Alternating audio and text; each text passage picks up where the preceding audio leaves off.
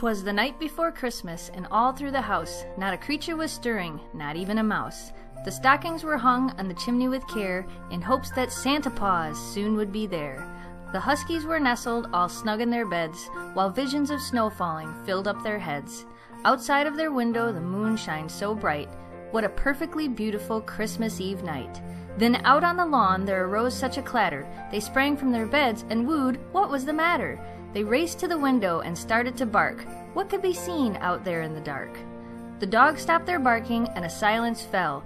Then there was a noise, a soft jingle bell. Outside stood a man who was dressed all in red, and with him he brought 8 dogs and a sled.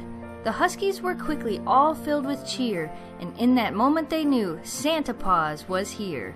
With a whoa and a haw and a hike and a gee, he called out their names with oh so much glee. Now Tundra, now Spirit, now Kira and Balto, on Isis, on Coda, on Miko and Togo. To the top of the roof, to the top of the wall, now mush away, mush away, mush away all. With some yipping and howling and a few with a woof, the dogs mushed and bounded right up onto the roof. Then faster than the huskies in the house could believe, Santa Paws magically came right down the chimney. With a bundle of presents to put under the tree, the 3 huskies wondered, oh, what could they be?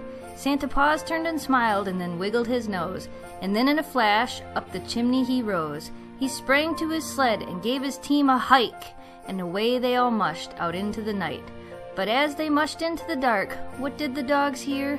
Merry Christmas to all, and a Happy New Year.